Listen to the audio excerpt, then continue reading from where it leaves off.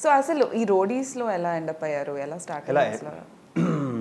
Okay, నేను కాలేజ్లో ఉన్నప్పుడు ఎంటీవీ వాజ్ వెరీ పాపులర్. అవును, నేను అప్పుడు నాకు డాన్స్ అండ్ సింగింగ్ చాలా ఇష్టం. అండ్ ఎంటీవీ వస్తూనే నేను అలా అలరించిపోయాను. అలరించిపోయారు, ఓకే, నేర్చుకున్నారు. అండ్ నాకు అదే అంబిషన్ ఉంది, ఎంటీవీలో పనిచేయాలని. కాలేజ్ డ్రాప్ అవుట్ అయిపోయాను నేను, రాజు ఇద్దరం. అప్పుడే ఎంటీవీ కోసం కాదు, అది సెపరేట్. ఓకే, డ్రాప్ అవుట్ అయ్యి అప్పుడు టీవీ ఇండస్ట్రీ బాగా పైకి వస్తుంది. అప్పుడు మొదటిసారి కేబుల్ బూమ్ అయింది. కానీ degree, there is no degree in mass communication television అప్పుడు లేదు. సో ట్రైనీస్ తీసుకున్నాను నేను రాజీవ్ ట్రైనీస్గా మళ్ళీ. ఓకే, ఇద్దరు కలిసే అన్ని కలిసి డ్రాప్ అవుట్ కలిసి చదవడం కలిసి డ్రాప్ అవుట్ అయిపోయాం. ఇది ఉద్యోగం మొదలు పెట్టేసాం చిన్నప్పుడే ట్రైనీస్గా. అలా చేస్తూ చేస్తూ ఫైనలీ నాకు ఒక ఆపర్చునిటీ వచ్చింది ఎంటీవీలో పనిచేయడానికి. అక్కడ వెళ్ళాక నేను, ఎందుకంటే హిందీ నాకు బాగా వచ్చు, ఢిల్లీలో పుట్టాను అందుకని.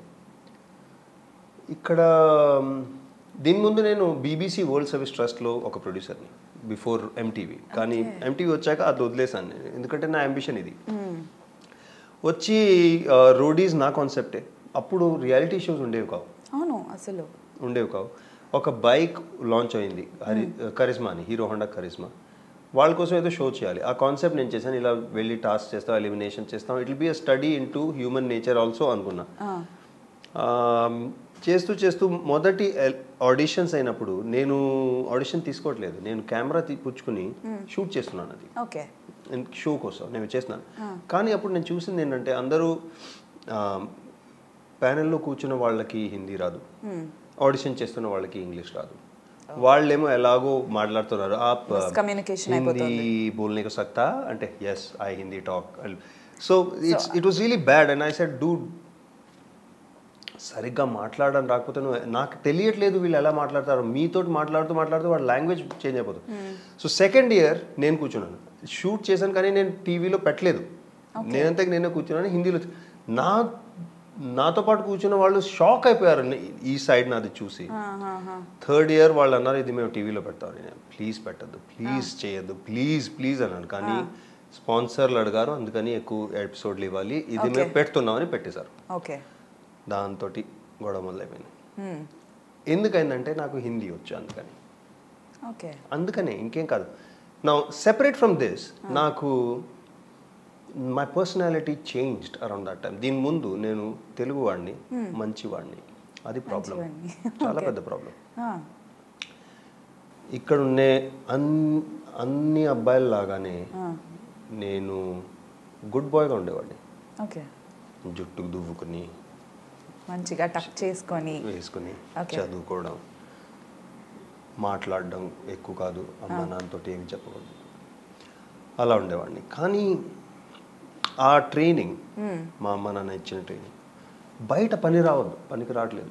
ఢిల్లీలో అంత మంచిగా ఉంటే సొసైటీలో వర్క్ అవ్వట్లేదు.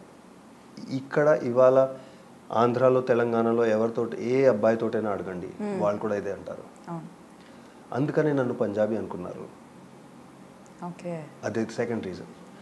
ఎందుకంటే నేను గుడ్ బాయ్ సిండ్రోమ్ వదిలేసాను. I reinvented my self. అప్పుడు I was going through my own crisis of faith. నాది రిలీజియన్ తోటి, దేవుడితోటి నమ్మకం పోయింది పూర్తిగా. నేను వెతకడం మొదలుపెట్టాను, ఏథియిజం గురించి రీసెర్చ్ చేయడం. ముందు చాలా రిలీజియన్స్ రీసెర్చ్. సో నా లోపల ఇదంతా అవుతున్నప్పుడు నేను బయటకు వచ్చాను ఇలా దాంట్లో. So Roadies was like... Roadies is how people saw me. But at that time, I was going through a lot. And I have thoughts, I have theories, నేను చాలా చదువుతాను. I read a lot. చాలా. Even now I'm reading 2 books at a time. But because I had so much to talk about and a different opinion on things, that became controversy. అవును. నేను controversial చేయడానికి రాలేదు. నేను ముందు కూర్చున్న వాళ్ళని కొంచెం ప్రెషర్లో పెడదాం అనుకున్నాను, అంతే. ఆ ప్రెషర్లో పెట్టాను. కానీ యాజ్ అన్ ఎపిసోడ్ అయితే అందరూ చూస్తున్నారు, వీడు గుండుగాడు అరుస్తూ ఉంటాడని. సరే నన్ను ఇలా అంటున్నారా, ఇదిగో నా బ్రదర్ తెస్తానని రాజీని తెచ్చాను. వాళ్ళు ఇంకా అదిరిపోయారు. ఓకే. సో అలాగా రోడీస్ మొదలైంది. బట్ రోడీస్ 10 దాకా వచ్చేదాకా I was completely done with it and I walked అవే. నాకొద్దు, మీరే చేయండి, నేను ఇంకేదో చూసుకుంటాను. So that was not actually what you wanted to project? No, it's not that. I was happy doing that, but it took over my life.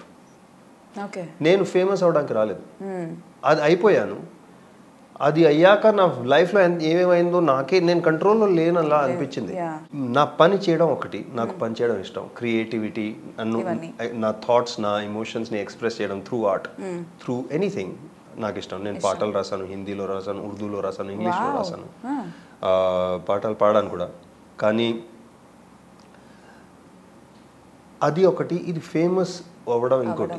ఆ famous అయినాక అందరూ నువ్వు ఇది ఎందుకు అన్నావు, ఇది ఎందుకు వేసుకున్నావు, ఇక్కడ ఎందుకు చేస్తున్నావు, నువ్వు సిగరెట్ తాగుతున్నావా, పార్టీ చేస్తున్నావా, ఏ అమ్మాయితో మాట్లాడుతున్నావు, మీరు నాతో అడగడానికి మీరెవరు, ఎందుకు నాతో అని, నాకు ఇదంతా వద్దని వెళ్ళిపోయాను. Okay. Plus at that time I was married and my marriage was also not, because I was so consumed by this entire thing was so like this thing. You became on a limelight and everyone started focusing on every small detail. Yeah. So anyway, I walked out of that. దాని తర్వాత నా life చాలా ఇటు అయింది. Okay. అవుతూ now I'm in a better space. Okay.